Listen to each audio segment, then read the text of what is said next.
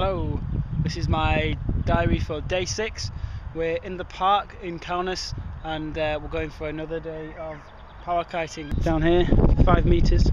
You can probably hear there's a very good wind today and I'm very excited. So I'm with Nereus, he's over here doing the lines. In fact, Nereus is probably going to get the kite up on his own. Let's see. Look at that. I just thought I'd talk about what we've been doing today. Although my blog actually is quite detailed today, so if you look for the European Relay project you'll see my blog there. But yeah, in short, I'll keep this short and sweet.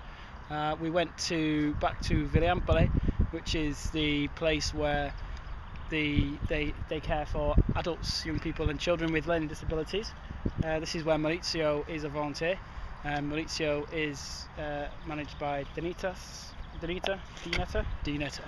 and this guy Nereus, not Narius, Nereus. Yes, correct. I've been saying his name and his organisation wrong the whole time I've been here. Not the first one. But I'm not the first.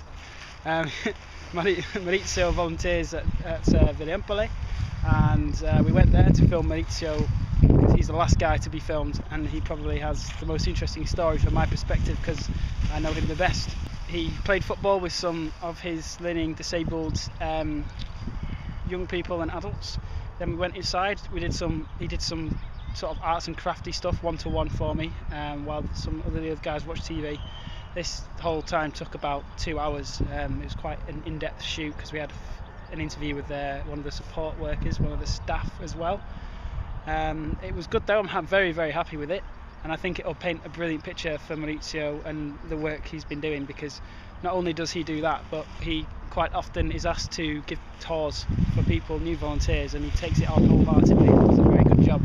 So I think he's a shining example of the sort of person that volunteering needs, and what the sort of things you can get up to in terms of taking advantage of your time and really pushing yourself, if you have the right attitude.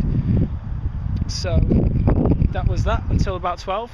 Then we went to the bus, and then we got the bus. I took some photos of houses down the street, things like this. So my photo album on Facebook and some of the photos on the blog will be of just houses and streets. We went back to the office, the Dineta office.